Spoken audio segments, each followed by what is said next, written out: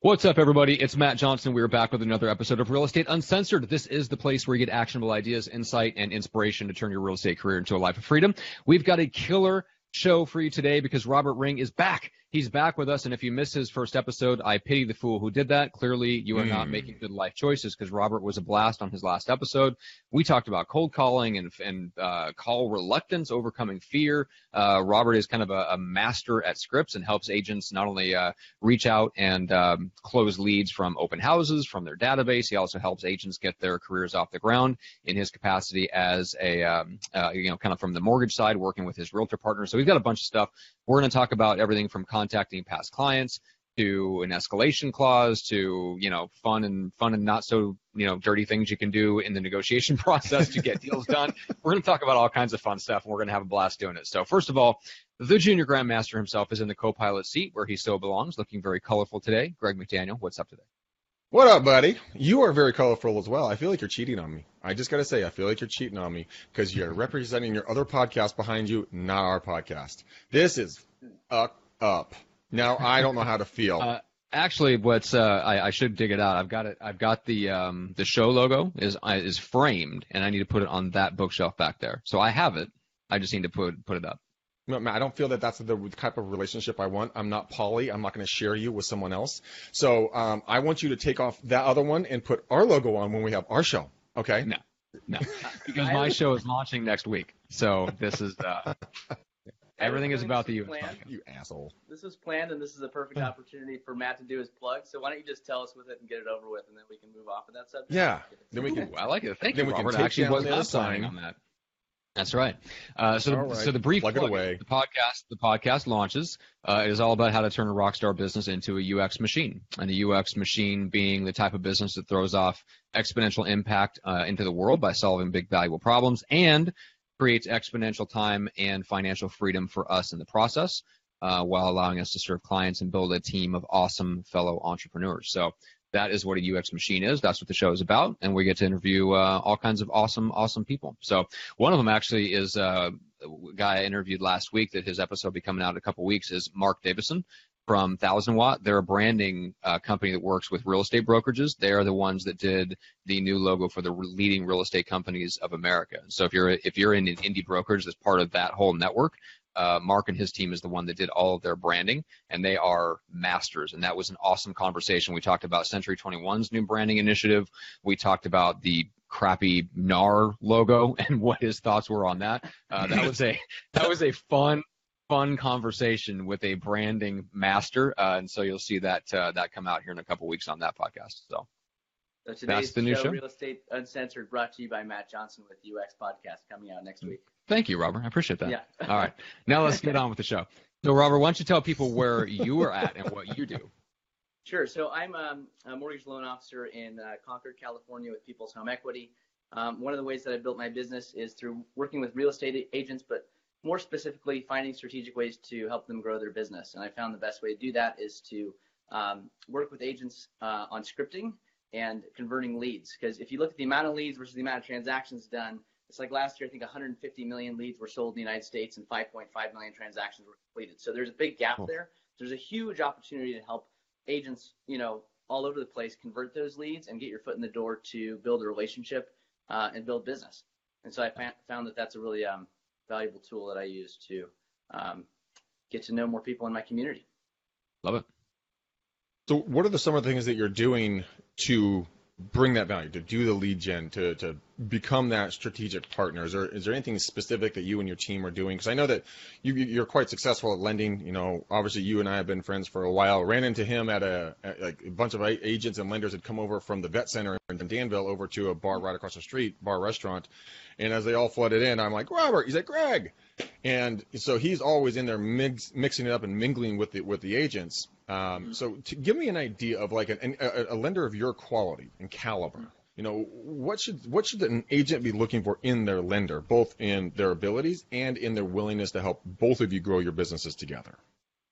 Sure, that's a great question. I think that well, the first thing is you should always look for somebody that's present and volunteering in the community. The reason I know all these agents is because I go to these events, I go to the charity events, I go to the marketing meetings, I shake hands, and I just show up on a regular basis. For the first year and a half, it didn't get me a single deal. But after that, I started to get to know people on a deeper level, and that really launched me into a different place in my career.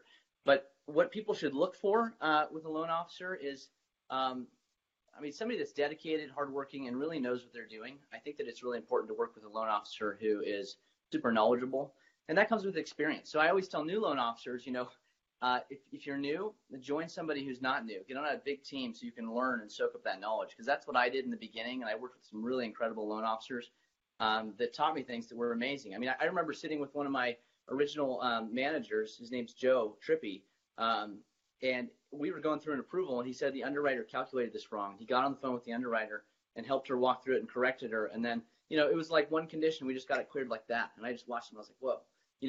At that point in my career, I wouldn't have thought to challenge an underwriting condition or to call an underwriter and tell them that their math was incorrect. But he did it. And, the person was super nice and thankful when he was done, so he wasn't like a big jerk. So that's important. I think you need to work with somebody that has a big team as well. It's super easy for loan officers to get caught up in this cycle of, I'm going to go out and I'm going to meet with agents and I'm going to get them to refer me business, and then I'm going to go sit back in my office and do all the business. I'm going to go back out. And so you have this like heartbeat monitor of business. It's, boop, boop, boop, and it's just, heartbeat monitor of business. Perfect. To a certain point, because you always need to be in front of people. So like, I've got a big back end team, and I joined one of the top lenders in the country, Jeremy Forcier. He does about 350 loans a year, and he's got a massive, massive processing team. And so I plugged into that. I'm technically a branch manager, but I don't have any loan officers working for me right now. It's just me and my assistant.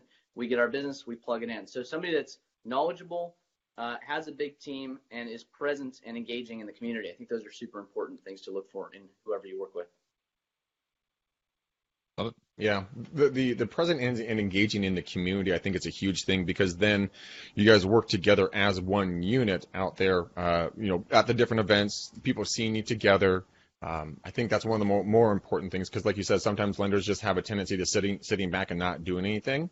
And then, then it doesn't bring any value to you as a real estate agent, because you need a strategic partner. Now, the only reason Robert and I do not work together is because I have my best friend and brother who is in real estate, and he's been a lender I've been working with him for almost 19 years as a lender. But like, he's very much like Robert. He wants to be a part of it. The radio show that we are with, that, my co-partner Tiffany, who just logged on, Tiff Dog, I see you. On KGO, Casey stepped up, and he's going to be, paying quite a bit of money a month to be a part of it. And that's the quality of people you need. It used to be, Robert, and you correct me if I'm wrong, it used to be the mindset of like, and not that you did this, but the lending industry would just be like, hey, I do lend money. Hey, real estate agent, you go pay for advertising and give me all of your leads. And that has shifted. Now it's a pay-to-play game. If your lender is not participating, if they're not willing to, work with you and put some money out to bring the buyers in, you got to shift over. You need to call Robert right now, because he will help you out and help you grow your business. I know this man. I've seen him for many years. But on that note, though, I think it's really important to delineate, because I've had agents that have asked me for a lot of money, and I'm like, no, absolutely not, because you have to look at the amount of business they do. Because as a lender, you got to remember our commission's about a third of what the average realtor makes per transaction. So we have to do more to make it profitable. So if we're splitting, let's say we do Zillow ads and we're going to spend $5,000 a month, $2,500, he may get some listings out of that. One listing may pay for it for the whole year. Who knows? I need to close like 3 to 5 times more business just to get that, because I'm making commission on the loan amount, which is smaller. So the way that I approach it is I always develop a relationship with people first, take them to coffee, and I always want to do 2 to 3 transactions before we dive into any sort of co-marketing agreement. Because I want to see, number one, are we a good fit? Like, do we like working with each other? Do they like my response times, the knowledge that I bring to the table, that sort of thing? If we're a good fit and we can keep a good rapport going and a steady stream of business, we can really open up a big budget for a lot of things. We can go on TV. We could do podcasts like Real Estate Uncensored. Yeah, one plug. Yeah, I'm picking up what he's laying down. Trust me. Yeah. I see it. I see it. So, I think it's like I work with this guy in Oakland, and he always sends me business, and we have a great relationship. We love working together. I refer him deals as well. And he wanted to pick up some Zillow stuff, and he wanted a lender to do it with him, and I was like right there all day long, because it's just going to add to our business at that point. When it doesn't add is when there's no relationship standing, and then you start spending a lot of money, and then you can be in the hole for a long time. So I just think if you structure it right, you can really have a profitable relationship with a lender. Well, and I wanted to point this out for all the agents that are listening that maybe aren't familiar with kind of marketing service agreements and the idea of getting into a business partnership with their lender. I mean, from your perspective, Robert, you're looking for people ideally that have a lead conversion process, a system that they follow, some sort of, not just that they have the skills and the scripting and things like that, but ideally they just have a certain way of doing business, a certain way of converting leads that you can count on. And this is where we miss it a lot of times, is because of our reluctance, I guess, to kind of make sure that we have our proverbial shit together and put our systems down on paper or put our processes down or whatever the case is. We miss out on opportunities to partner up with people like you that would pour gas on the fire and help us generate more and more leads.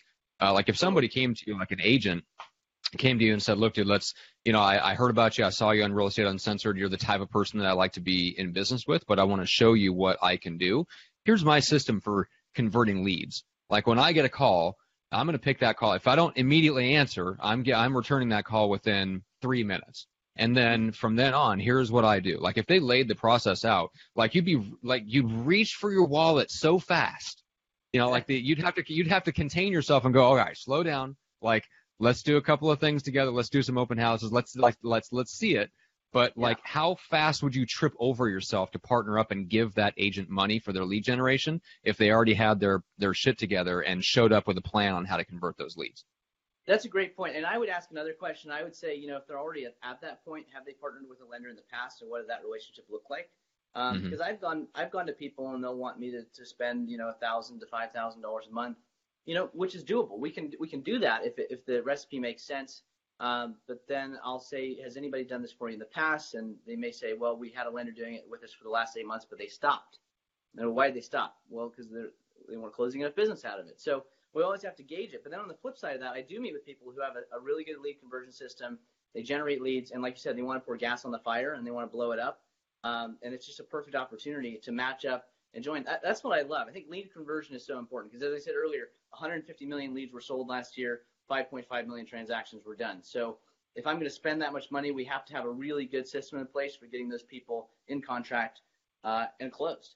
It's just one pillar of the business, right? We all have multiple ways we get that: past client calls, networking, open houses, etc. But you're right. If we can set up the right recipe, I think lead gen, market sharing, MSAs are really valuable. Yeah. I've been doing a lot of looking into and watching and listening lately in the last couple of days about the future of lead generation. And as all of you guys probably know, if you don't know, I do a 4:30 show and I do live calls. And I've been seeing that dwindle substantially. Even from the beginning of the year, I've seen it shift in a downward movement towards pure good lead generation here in California. And everything that I'm hearing is that needs to go towards branding, trust, and connection with communication, all of those built in together, and going back to your database and really building that trust. Using potentially send out cards, to build trust. I sent out 4 cards yesterday. I have a coaching client of mine that they're sending out like 80 some odd cards in the last month and a half. I mean, she's a machine, but they're getting really positive responses because they're connecting at an emotional level. I believe it was Tim Ferriss, Matt, that said, 1,000 raving fans. All you need is 1,000 people they're just all on fire for you, and you're set for life. You don't need to do the Zillow. You don't need to do all these things out there. All you need to do is get people that are emotionally bonded to you because they have a connection to you, and if you bring value to them on a consistent basis. So, let's say Robert and I were working together. Well, we would be at different events together. We would be hosting open houses. We'd be doing crazy marketing things together, but you're also reaching out and saying hi to them, bringing something valuable to the consumer, not saying, here's an ad. An ad isn't going to have very much power in the future unless it's, very strategically done. Would you guys agree with me on that one? I think that's going by the way of the dodo bird a little bit. Yeah. Yeah. No, you're right. Yeah. I mean, you got to have a good ad, and it has to grab people's information. I think people sponsor things on Facebook sometimes that don't have a really good funnel behind it, so you don't get the contact info and you don't have anybody to call. Exactly right. I know we had, our buddy the Zillow Killer on the show last week. You guys got to go check that episode out when it drops on iTunes. If you guys are already hearing this on iTunes, or you're watching this on Facebook right now, go watch his show. the way he does lead generation would be perfect for a lender and an agent to work in harmony together, being seen together in the area. I mean, it's just epic stuff, and it has to do with video. Well, speaking of that, I want to talk about low-hanging fruit for a second, because there's a great question that I want to bring to both you guys. This is from Keith Bonham on the lead gen scripts objections page. It says, what's your best script for contacting past clients to kind of generate new lead opportunities? So, Robert, I'd love to start with you, just from your perspective on the mortgage side and just from helping agents. What would you call up just to go through your past client database and uncover new opportunities? Sure, that's a great question. Well, for me, it's twofold, because I can do refinances for clients before they were to sell again. But this really starts at the beginning of the transaction. So if you haven't been doing this already as a lender or as a realtor, it's really important to map out the life of the ownership of that home for that client. And I always go over their short and long-term financial goals, 5 and 10, 15 years maybe. One thing I always point out to them is, based on average appreciation rates over the past decade or 20 years, whatever, we get a number based on where they're buying. We need to determine a point in which, if you do not sell at that point, you will incur capital gains taxes when you do sell. Mm-hmm. So having that conversation ahead of time really sets it up nicely for when I call them in 2 years and say, hey, your home's appreciated X amount of dollars. Are you ready to move up and buy something nicer? Or in 5 years, when it's going to appreciate beyond what they can defer when they sell and rebuy, and say, hey, maybe now it's a good time for you and Greg and I to get together and discuss listing your home and getting you into that 5-bedroom, 3-bath with a view of Mount Diablo.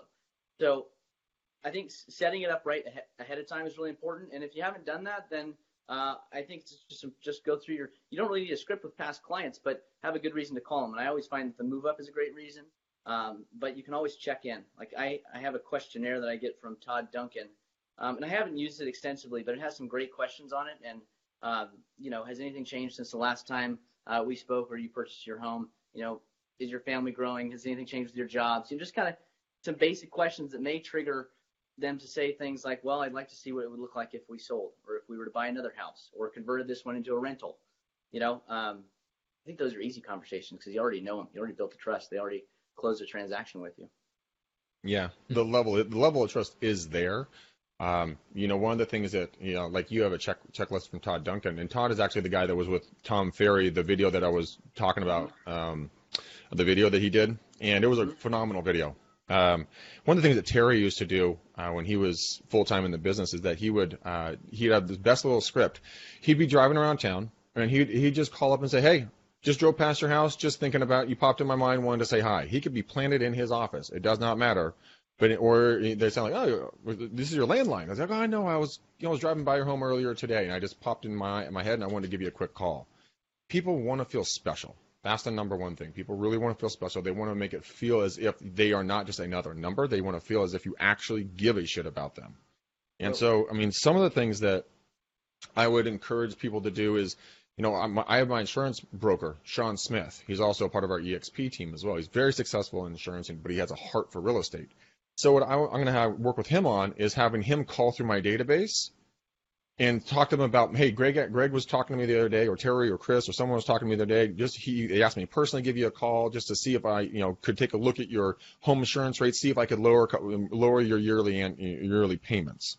It's completely different. But when Sean and I went door knocking, he picked up 3 clients door knocking. He saved one $1,800, one $1,200, and one $800 a year just when going out there. And it made me look like a rock star when I was out on the doors with him. Call, and obviously Robert, call about refi. Let's lower that mortgage, yada, yada. Let's pull some equity out. Let's go buy a house. Another reason to call and say, hey, look, Robert, dude, I suck. Dude, I am so sorry. I have not called you in 6 months, and I've been meaning to. That is totally my bad. Can I treat you to a coffee? How's life? Yeah. How's Mary? What's going on with the kids? Matt, Julie, those little, obese little wood denting, insulin sucking troll babies, are they still the size of a house, or did you get them down to the size of a condo? How's that weight loss program going? Just having these conversations with people. We got them double down wise. That's a question I forgot to add to my checklist. Yeah. How did you get your fat kids? Obesity. You get those fat kids on a weight loss program? Yeah. Are you sending them to camp this summer? Oh man. The other one is that I use Rockstar Connect, right, as for my networking groups, and so you can call them and say, Robert, buddy, how's life, man? You're still in loans. Last time we talked, you're still in loans, right? You are? Dude, man, I threw a networking event. Would you want to come down? There's some people I think you should probably meet that I could, do some personal introductions to and get you some more clients. Would that be something of interest to you? Would that offend you? Absolutely. It would offend you? Oh, no, I thought it offended you, but I was like, wait, you're prepping me to invite me to this. Absolutely, that would offend me. What? I'd be completely offended, yes, but me and my fat children will be there, so give me the date.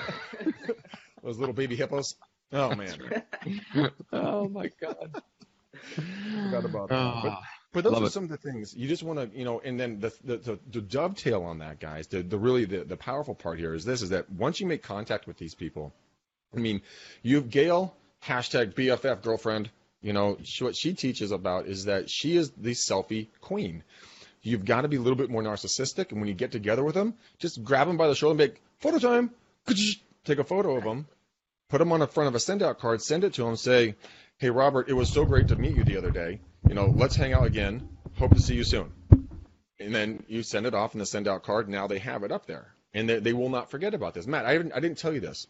I reached out to Sarah Johnston the other day because I'm going to send her another card. She doesn't know it yet. But I sent her one of the giant cards from the last time she was on the show. She's like, oh, my God, I'm such a jackass. When I got your card, I laughed out loud. But it's still sitting in my living room on my mantle. Oh, nice. Okay. That's the power of the follow-up with this stuff. Make it personal. Make it something that is unique to them, not just a generic follow-up card. People need it to be unique. Yeah, we've talked about this a little bit before, Greg, just the idea that true cold calling, like the ability to kind of dial through the phone book, dial through, neighborhoods and stuff like that off of an automated line, either culturally or legally, is getting to the point where it's not so hot. Not so much with the cold calling. So I think the challenge for us all is to be able to reach out and build relationships on social media and then allow people to kind of use social media to screen for the people that they want to talk to. And we need to make sure that we're in that inner circle of people that when we call, that they know our number, they have us saved in their phone, and they pick up when we call. And then this leads back into the question from Keith on the Facebook group, like, hey, how do you call and, generate leads from, quote, past clients? I think, like you said, Robert, there's a couple of scripts that you can use, but for the most part, a lot of it's the same type of call. And it's actually the same kind of call you might use with just people that aren't even past clients. They're just in your database. It's just that, hey, calling because of X, Y, and Z, just wanted to reach out and see how things are. How's life treating you? Just catch me up. Just wanted to, you came to my mind. Like those types of calls, I think are going to become more of the norm. Like that's going to be our new cold calling, is calling through a list of people that they're kind of already in semi-relationship with us and they know us by name. We may not know them super well, but we can literally just pick up the phone and have that same kind of conversation, as opposed to, let's say, Greg, what you're doing or have been doing when you're truly calling cold into a neighborhood. It's a lot of the same skills and the same skills transfer over, but we're going to have to work the social media first and build that list of people who are willing to take a call. Then we can call. Yeah, that's a great point. Thanks, Greg. Appreciate it. Long, awkward pause. Sorry, I was responding to Veronica. She was I know. No, she was saying it's that fine. The comments of the show are more important than what I'm saying. That's fine. Go ahead. Well, we'll wait. I realize that. I'm just gonna wait. Just gonna wait. All patient and shit, which would never happen. Matt, you brought up a good point. I mean, I think that one thing people need to focus on with their Facebook presence is becoming the expert. And you gotta split up your Facebook posts though. I do like a third life, stuff happening with me and my fiance, funny, inspirational stuff, and then business stuff. And I try and make that engaging, and I just cycle that. And then I get people calling me and emailing me just from Facebook, friends of my family, people I went to college with. It starts to turn over. You present yourself as the expert. I think people need to really look at Facebook. Facebook's like the biggest tool out there. I think very underused for business. Oh God, yeah. Are you kidding me, Matt? Dr. Hank. He's I believe a client of yours. He's also a fellow EXPer. He has a podcast. What is the name of his podcast? Because there's a reason I'm asking this. Agent Wealth Network Live. Agent Wealth Network Live. Now, my coaching clients today, they were talking about one of the guys that was on his show. And this guy, what he does for follow-up with past clients, and this could really help you guys strategize, and really systematize your follow-ups. I'm probably going to get this wrong, so Matt, correct me. The guest on his show talked about that every Tuesday throughout the month, he'll reach back out to people. So I think it's like the first Tuesday is the people that closed last month. The second Tuesday of the month, the people that were 3 months ago. The third Tuesday was 6 months, closed 6 months ago. The fourth Tuesday was the people that closed a year ago. Reaching back, just touching base, saying hi, but on a consistent, regimented basis. And if you don't want to do, calls to people because it might take too much time, there's a cool little app that I signed up for. It's one of our Aussie friends. It's called Bonjoro, Bonjoro. I'll put the link in here for you guys, but it's a free. It could be free, or you can pay a couple bucks a month, and it is little custom videos that you can shoot right from your phone here. You can upload your database in there. You can put your own branding and logo on it, and just shoot out quick little videos that go right into their inbox. You don't have to actually talk to the other human beings. I know we're all petrified of talking to other human beings, especially past clients. They actually like you, but God knows we'd rather go talk to people who don't. Matt. But, I just like to say things to get his goat. Just like, what? But these things are super easy to do, and it's free if you want to do it, and it's different. It's always about being different. I mean, Robert, what are some of the crazy cool things that you've done with clients that are different, that stand out from the crowd? Is there anything that kind of comes to mind right off the bat? Yeah, I mean, sure. There's definitely some things. Like I'll go get beers with clients that I've never met before and pull out a laptop and show them the whole total cost analysis that I use through Mortgage Coach. That's kind of a crazy fun thing that I do. I definitely send videos. I love the video thing. And every time I send out a total cost analysis that comes with a video, if we've never met, this is great because you get right in front of them. I use BombBomb. One time I knew a client was really into baseball, and I put a green screen behind me, and I said I wanted to hit it out of the park with them. I put a baseball stadium back there, and I put a swinging motion, and I sent it to him. Gosh, what are some things?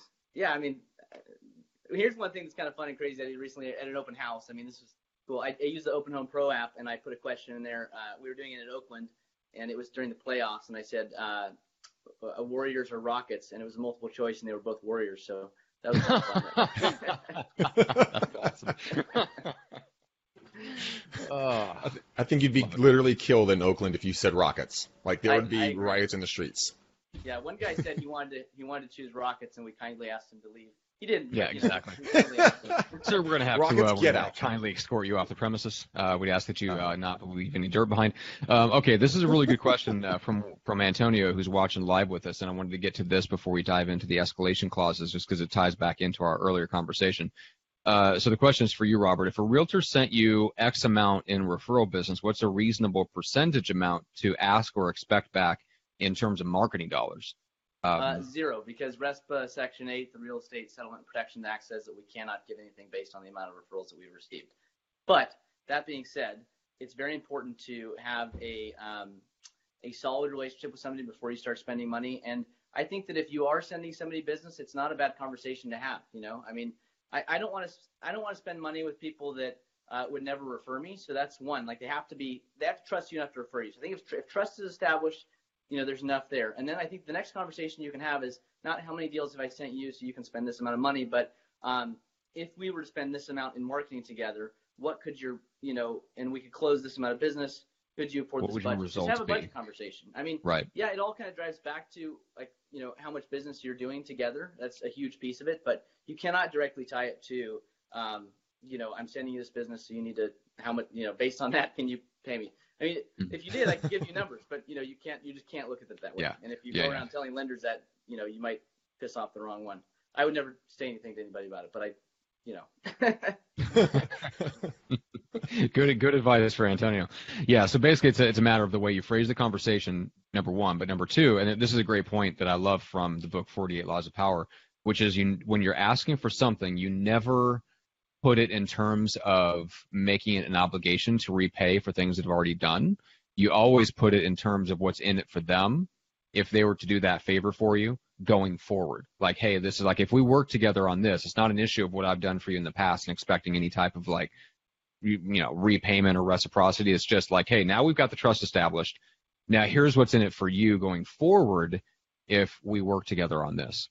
And that's just a good kind of life principle is just always put it in terms of what's in it for them going forward, not, asking for something in exchange for some supposed works favors you've exchanged in the past.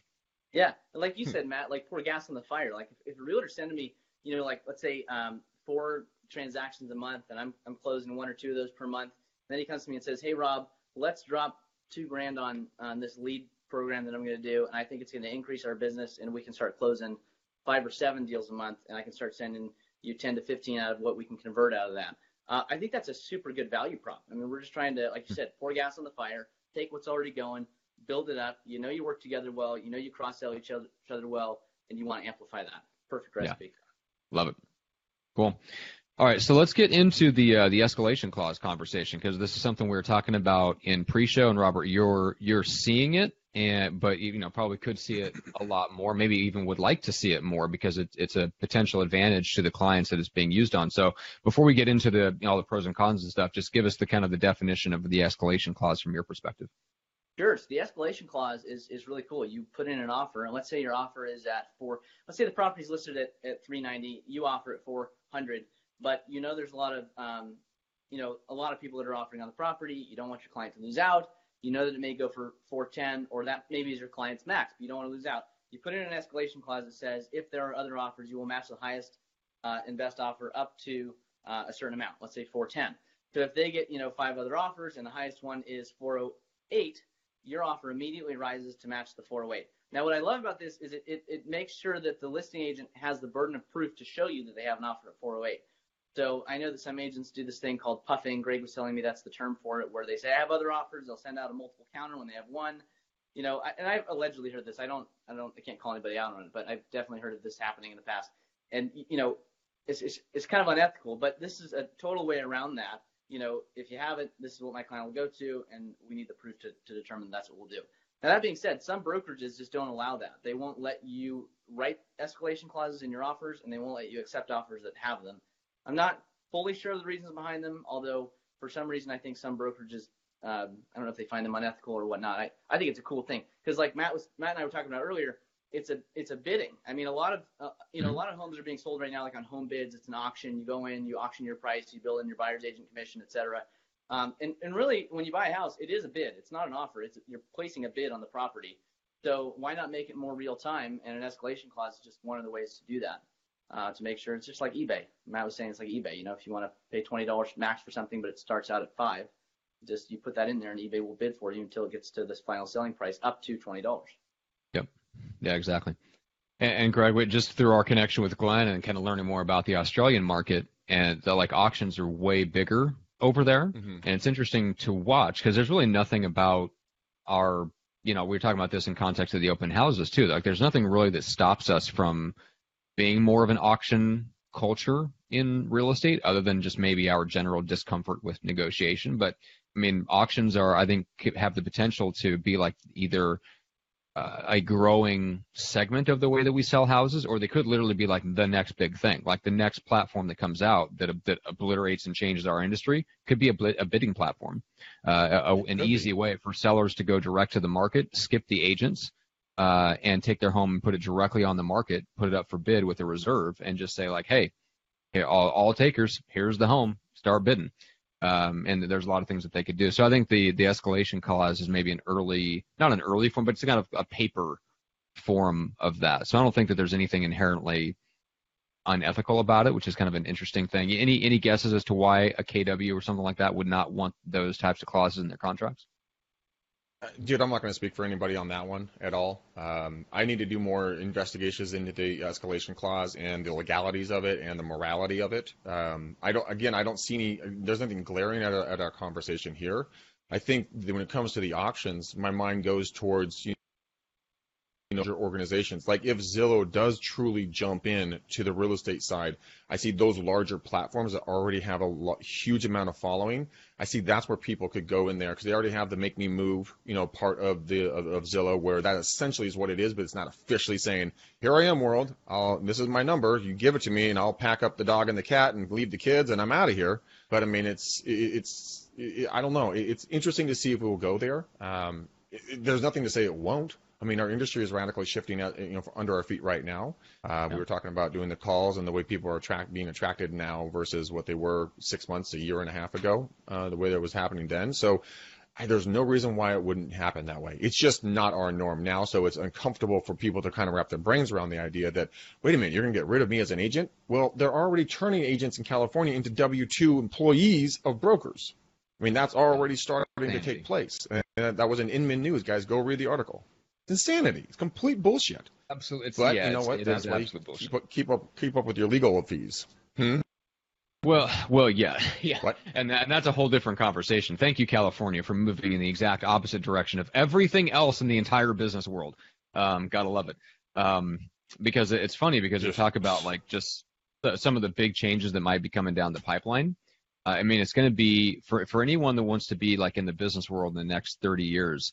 I think one of the very, very key like skill sets that we're going to have to build if we want to be really successful is we have to be able to like build and scale up a business very quickly and then pivot and scale down as things like change, because I think things are going to change more rapidly, and there's going to be opportunities that if you can scale up a business quickly, we can exploit that opportunity, and if we can't, the opportunity will close, maybe inside of 5 years, whereas 50 years ago, that opportunity might have stayed open for 20, 30, 40 years, for example. So I think things are just moving a lot faster. And all the right now it's all just speculation, but the whole California kind of trying to shift like freelance, what essentially are independent business owners over to W-2, like that literally is the opposite of what's happening in every other industry. Every other industry is shedding employees, trying to do everything they can to get out from underemploying people, and turning lots and lots of people who would probably rather be employees into their own small business owners. And so there's a lot more people that are going to be joining us out here in the wild, wild west of like figuring all this out for ourselves and figuring out how to be like independent experts and entrepreneurs. Like that's coming. So those of us that are in real estate, thank God we have a little bit of a head start. We've been forced into that mentality more because of the way real estate has been. California, like shifting over to W-2 employees is not going to help anybody. It's negligible whether it even protects the public. That's another debate, but it's definitely not going to protect agents who already have enough trouble looking at themselves as a business, and now turning them into W-2 employees will make that worse, exponentially worse. Make it horrible. I mean, that's what happened to Robert, officers. What do you think? That's what happened to loan officers in 2010 with Dodd-Frank. FHA said that if you originate an FHA mortgage, you have to be a W-2 employee, which is why we're all W-2'd.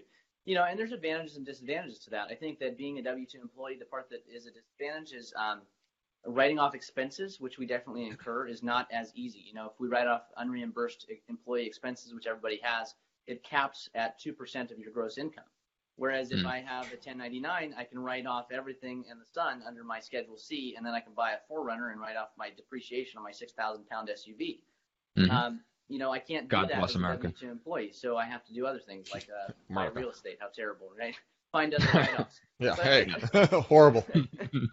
But I think the bigger thing to look at is it doesn't really matter what the government does and how they change things. The better answer is close more business, because if you have to pay more taxes, guess what you have to do? Make more money. And if you make more money, the best way to do that is to call your past clients and have a good script. And then I think we need to talk about the script for calling leads, because we've talked a lot about leads. Are we going to jump into that? I would love to jump into that. Yeah, let's do it. Yeah, let's do that. Okay, so last time I was on the show, I talked about lead calling, but it's been a while, so I want to revisit this. And I've honed this down a little bit more. When I call leads, I'll meet up with agents, and we'll gather all their leads. There'll be open house leads, Zillow leads, Commissions Inc. leads, whatever it is, and we'll pull them all together, and we'll just start dialing through them. And my favorite thing to do is to have them loaded into a power dialer where we're calling 3 at a time. And some agents are like, oh, I don't want to do that because it costs money. And if I can show them the light and show them how it makes you money, because you can get a hold of so many more people if you're power dialing, it's super worth it. But we start calling through, and if somebody answers, and let's say Greg answers, and he'll say hello, and I'll just say his name right out, Greg, and I'll just kind of shout it like that. And people think this is super weird, but it works, so just trust me on this. Greg, and he's like, yeah, and I'm like, Greg, this is Rob. Yeah.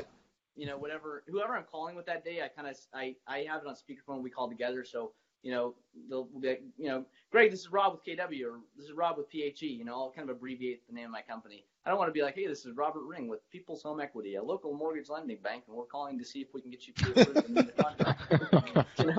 Oh my God. Because you have this 30-second window where you're trying to get their attention enough, put in enough of a hook that they'll listen to you and answer your 2 questions that you're going to ask next. So I start open with that. Hey, this is Rob from KW. How are you? And they're like, oh, who's Rob and what's KW and why is he asking me how I am? But they answer. You kind of hit them off track, because when you call your friend, if I'm going to call Greg, I'm like, Greg, what's up? You know what I mean? So I'm going to say his name like that. I'm not going to say Mr. McDaniel. He'll say, yes, my father's not home. Please call back later. So I've gotten in that part. They're like, good. And they kind of like put that question mark in their intonation. They're like, great. Well, thanks for taking my call, Greg. I wanted to reach out because you came through our open house on 123 whatever street the other day, and I wanted to follow up with you and see where you are in the home buying process and how we might be able to help. And just 2 open-ended questions. And what I've learned and read and studied on this stuff is that you always want to ask open-ended questions in the beginning of a conversation to open it up, and then towards the end, closed-ended questions to close it down. So you kind of take them through this cycle, right? And so once you ask those questions, most of the time, if you got people that far, they start answering your questions, and they start telling you where they are in the home buying process, and then you have a chance to tell them how you can help them. So, I did this the other day with an agent, and I love doing this with agents on top teams, like top teams, and I was doing it with one who's like just dominates the marketplace out here, does a ton of business, and had a new buyer's agent, and I met with him, and he was new to the industry too, and so we started calling through, and we started having really good conversations. We only called like 5 people, and we had conversations with 4 of them, and one of them lasted for 20 minutes. And we set an appointment for Sunday for somebody to list their house and buy another one. And he walked out of the room to get some water when this happened. I just carried the conversation and went through it. And when he's walking back in, I put it on mute. I'm like, are you available at Sunday at 11:30? He's like, yeah. So we get it back. So we set up a listing appointment. So it's super easy, because all we said is those 2 questions. The guy was like, well, we came through the open house. Actually, he was a Zillow lead. I was looking on Zillow at this house, and I want to buy a house, and we have about this much to put down, but we really have to sell our house first.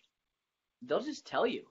And then I have a super easy script to set the appointment. And it's, I realize that business is earned and not given. And so I would love the opportunity to earn your business. But I also realize that real estate happens on nights and weekends. So I made myself available. I could do sometime during the week, this week, or on the weekend, which works better for you. And it's amazing because, when you ask that question, they tell you which one works better for them. And then you set the appointment and you go close the business.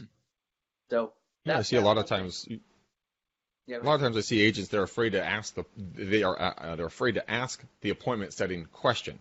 They're afraid of they're afraid of the rejection. But if you think about it, if they don't ask the question, ultimately they got rejected by not even asking it. And I think that you're showing agents, it's like trying to ask the hot chick out, but you don't ask the hot chick out, then you get rejected by not asking the hot chick out, instead of her actually saying no to you. Yeah, it's amazing. How many agents have you opened their eyes to when they are like, oh, I don't know how to do, I don't know how to do this. You sit down, you show them how to do it, and all of a sudden they're like they just found, religion for the first time. Their eyes are opened, and they're like, oh, hallelujah. And then they keep asking, and they refer you business, right? Yeah, I do that all the time. I unfortunately can't relate to asking hot chicks out. I've never done that. Oh, wait, just kidding. I'm engaged to a Brazilian. Yes, I have. Oh, yes, I have. Sorry, I throw that in there. I feel very, very lucky about that. No, I definitely do. And you know what I hear all the time? And I just always stop the conversation. I almost want to hit the end button on the phone when they're doing this. But when they leave the conversation absolutely nowhere, so have you been looking for very long? And you're like, what question is that going to serve? Like, what purpose is that? Well, yes, I've been looking for, 39 days. Oh, 39. Okay, I'm going to make a note on that. Like, you're a psychiatrist. Like, it doesn't, and they leave the conversation down all these rabbit trails that have no end point in mind. When I ask questions, it's very, like, when I say, Greg, I know exactly what I'm going to say at the end of that conversation. Like, it's so targeted and narrow. I'm not going down any rabbit holes. I'm not going to ask any stupid questions. And for the intents and purposes of this conversation, there are stupid questions. So ask good ones. But yeah, no, the light bulb turns on. They get the religion. It's like talking to a girl and say, oh, so you came out to the club tonight. You just wanted to have fun, or were you looking to, like hook up with the dude? Like, it looks like me. It's like, it looks like me. Don't ask stupid questions. How long have you been doing the club scene thing for, huh? It's like people just go off on these trails, and it's like just cut all the shit out and ask the right questions. That you was got awesome. Both me and Matt dying on that one. Look up with a guy that looks like me. Yeah, exactly. Not just any guy. Like what? Yeah. Oh man, Rob, that was awesome. Oh, so fantastic. Oh, I'm gonna cry now. Well, yeah. I mean, here's the deal. So, Rob, I mean, you gave the secret, which is just what the outcome of the call is that you want. Mm-hmm. You know what couple of closed-ended questions you're going to ask to wrap up the phone call. So the middle portion for you is like, I feel like you're running through a mental checklist, and this is Greg and I have worked with ISA team on this before, and ran into a lot of the same questions that you do, or a lot of the same problems, like the whole hey, like how are you doing today? Like, no, like don't like that. We don't don't ask that question. Stop it. Just stop it. So what we figured out is that in order to like get to that point where they know how to shut down the conversation correctly, you have to have like this mental checklist of, okay, they agree with me on that, they agree with me on that, they agree with me on that. Great. Now it's time to like close it, right? And you go for the appointment. What I think a lot of agents lack is they lack that kind of that internal structure, and they don't really know what 2 or 3 things they're trying to get that person to agree with them on before they even go for the appointment. So that's where you end up with the goal being just keep them talking. Well, the goal isn't to keep them talking. The goal is to get the appointment, right? The goal is to get just that little mental checklist of those 2 or 3 things checked off that you want to go, okay, great, we agree on this, we agree on this, we agree on that. Sounds like the best course of action here is that we need to get together to get you the information that you want, or, so that we can take a look at potentially earning your business. Here's the next step that I would like to do. Does that sound good to you? Great. Fantastic. I'll see you Sunday at 1:00. Like it's that mental checklist of things that I think holds people back.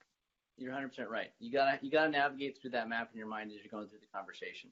And that ending thing that I end with, it's called a 2-option close, and neither option is no. So that's kind of an NLP trick that I learned that people don't realize it. But when you present 2 options to people and neither option is no, it diverts their attention from agreeing with you or disagreeing, and it goes to which option am I going to choose.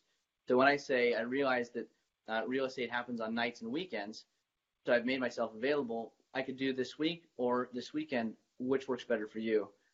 They immediately go, well, I think they start scanning in their brain Monday, Tuesday, Wednesday, Thursday, Friday, Saturday, Sunday, which one's the best? Here it is.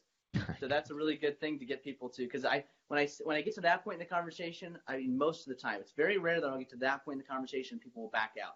And usually if they do, it's for a different reason, like they're not serious or they can't really buy, or there's something holding them back other than, because if you lay down the right roadmap and show them the right things to do and then present the right options for them to pull the trigger on their dream, they're going to agree with you. Yeah. Mm-hmm. So the key question, Greg, and feel free to use this, is so would you like to get out of here now, or would you like to dance a little bit first and then get out of here? That sounds like a closer talking, if you ask me. Like, don't worry, I can give you a few minutes. Yeah.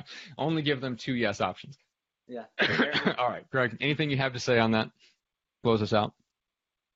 Did we lose Greg? I think we lost Greg. I think you did. He dropped off. That's hilarious. Okay. Well, it's apparent now that you've asked hot chicks out at the dance at the club before, so we know that. Oh, I'm always at the club. That's if Greg knows anything about me, I'm always at the club, right, Greg? Oh yeah, you're a club rat. You just all weekend long. Yeah, that's right. Right. That's right. Matt would rather be doing anything but dancing with other human beings touching him. He's like, ew, icky poo, ew, icky poo. I gotta go. There's too many other human beings around here. I gotta go to Starbucks. Recycling old leads and Matt all the time.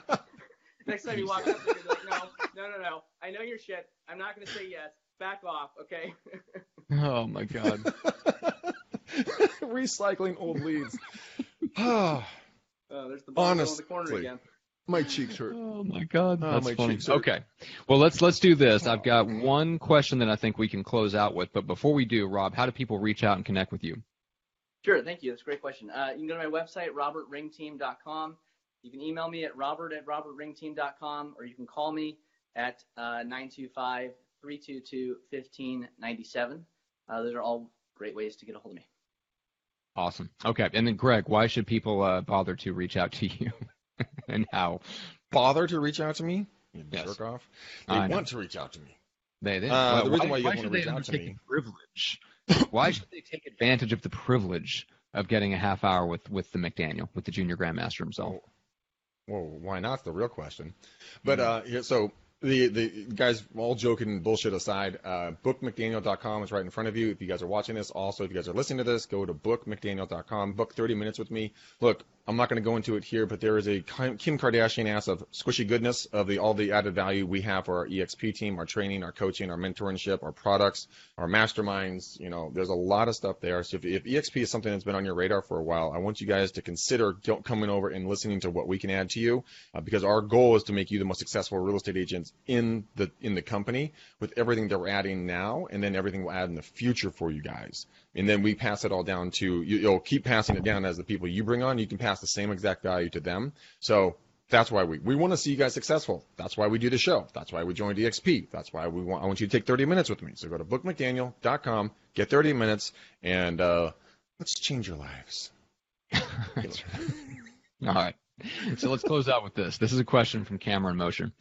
It says, in my market, homes tend to move slowly, 7 to 80 days on market average. So they're making phone calls to past appointments, and the runs into this objection. So they ask, are you interested in selling your home this summer? The seller says yes. The homeowner says yes, but I don't want to sell or list my home until I find something I want to buy. Okay, so can you buy something without selling your current home? No.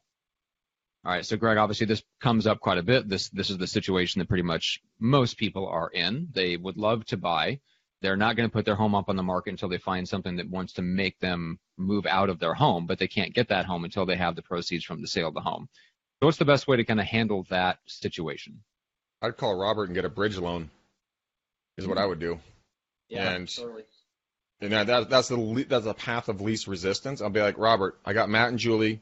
We need a single level with concrete reinforced flooring. They have fat babies. Right, nothing on the cliff. Nothing on the cliff. Earthquakes are bad for these people. Right. But no. but they need to buy something, and we need to get a bridge loan.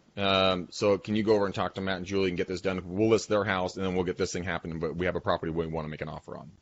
Oh yeah, 100%. And then Robert, you would take it from there. Yeah. That's great. Easiest possible way. There's no scripting involved. It's a tactical response to a problem, because that's their issue. Gotcha. Okay, cool. So that's an alternative. All right, sounds good. Anything else, Greg, you want to close out with? I know that was very easy. And Robert was like, yes, that's exactly what I would do. Let's do that. Ooh, money. Ooh. I just want to know, what market is he in that homes sit on the market for 70 to 80 days, and why is he not moving to California where they sit on the market for 8 days? Exactly, Veronica Jones. Let's see, where's Cameron? Where? Come on, Facebook. A softening over there around the U.S. There is a softening in the market. A lot of different marketplaces, we're really starting to see people slow down. Australia has seen an emergency brake being pulled on their marketplaces. When I was doing the show with Glenn yesterday, Matt, he was talking about the fact in Southeast Australia, they're seeing people that have 100 listings, literally 100 listings, and they'll sell 2 a month. I mean, these people are losing their marbles. Good Lord. Yeah, it is. Okay. Holy shit, Veronica. Well, yours are sitting on for 127 days? Holy crap. Texarkana, Texas. Good Lord. Texarkana, Texas. I just like saying that. Texarkana, Texas. Yeah. I didn't realize that was happening. I thought maybe these guys were selling hobby farms for marijuana up in Eureka or something. Hey, don't you knock a good time. That's awesome. Kind of hard to lend on. Your proceeds are from illicit drugs, sir? Exactly.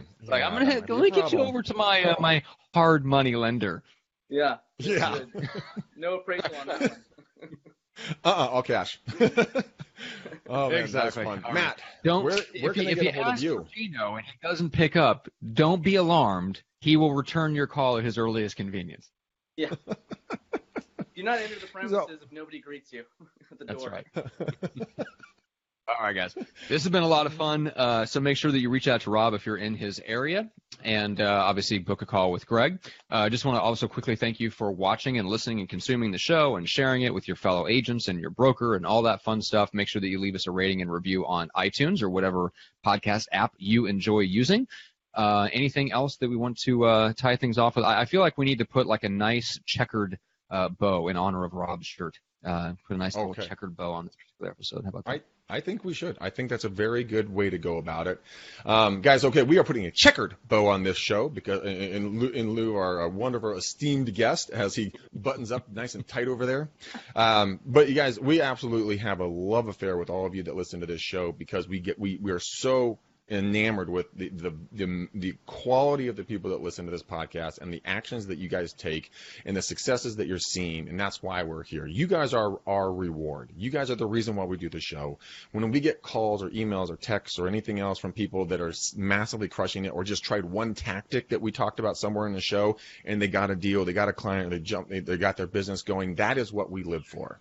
So, in all seriousness, reach out to Matt on Facebook. He does not get a lot of the positive vibes and, stories that I hear. So if you guys have a positive story that you've gotten or done something with our podcast, seriously, send Matt a private message. Tell him your success story. Matt needs to hear the love too. I hear it every day, though. I'm blessed to hear it every day.